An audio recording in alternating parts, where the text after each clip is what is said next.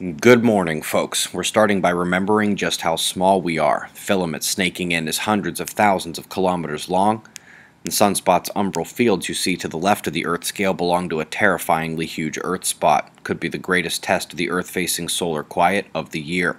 We're going to check in on those spots, look at some crazy weather that's been happening across the globe, and we're going to dot the I's on a story we broke in yesterday's episode of Fly on the Wall, one of the more incredible news releases in a while.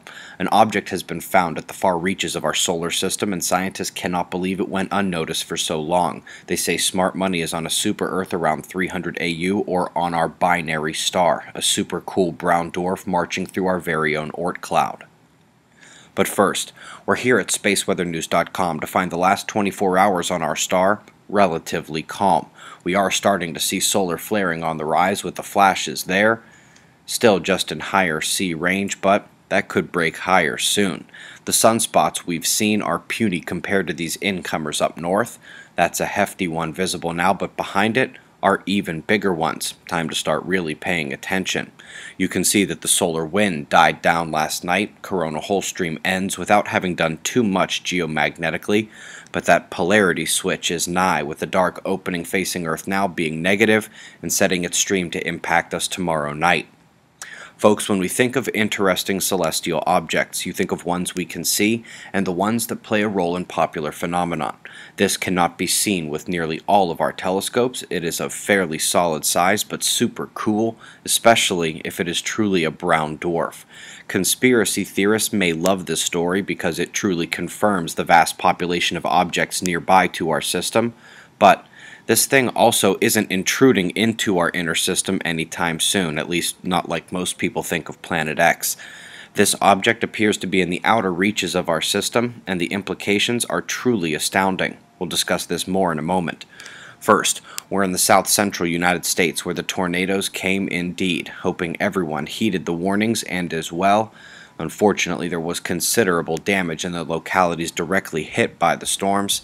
It's looking like the front in the Gulf states switches to a rainmaker mostly by tonight, with the Northwest states continuing to be on the receiving end of day after day of convergence-driven storms. Not to be outdone in the Southwest Pacific, that storm rolling through Australia and New Zealand dropped a twister of its own the last couple hours. I can state definitively that the cojones on those animals are more impressive than mine. I'd be running. For those in the flood-hit zones of Europe, take the next couple hours to breathe. That next system is just offshore, coming in over the next day. Everyone else here just enjoy the high pressure. Back to this. Folks, an object with extraordinary proper motion has been spotted in the sky next to our closest star system. Problem is, it's not in that star system, it's in ours. The dulling of the background light by the Centauri system undoubtedly helped scientists spot the furthest object in our system, at least that we know of. It could be a very small trans-Neptunian object, but they think that's unlikely because we're just finding it now. Many of their techniques suggest that this is a super-Earth about 10 times farther away than Neptune, which would be very interesting, or that this is indeed our planet's binary, or one of them, because a brown dwarf star is a very possible characterization of this object. It is contained within our heliosphere, living right in here with us, and the most interesting thing is that it cannot be seen in infrared. It is in lockdown mode, so to speak, super cooled, a total game changer. And before we go any further, that is indeed the 2013 animation we had from the Starwater series. It was in that series back in 2013 when we hypothesized the existence of objects like these, and thousands, perhaps tens of thousands of similar ones in and beyond the Kuiper mass. However, this particular story, as mentioned before, was detailed at the end of yesterday's Fly on the Wall upload. Our system has thousands of planets and maybe even a few dozen dwarf stars, and this has huge implications for one of my talks at the Pittsburgh conference, A Planet Crossed, detailing Shoal's star system breaking through our solar system 70,000 years ago. See Starwater, listen to Fly on the Wall, catch up with everything by becoming a member at suspiciousobservers.org. And in case you forgot, those Pittsburgh conference videos are going to be coming to the website as well in 2016.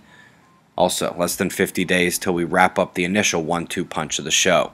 Today's conditions detail the temperature and storm factors for those U.S. tornadoes last night. Plus, we've got shots of our star to close. It's 6:25 a.m. Eastern Time, and that's the news. Eyes open. No fear. Be safe, everyone.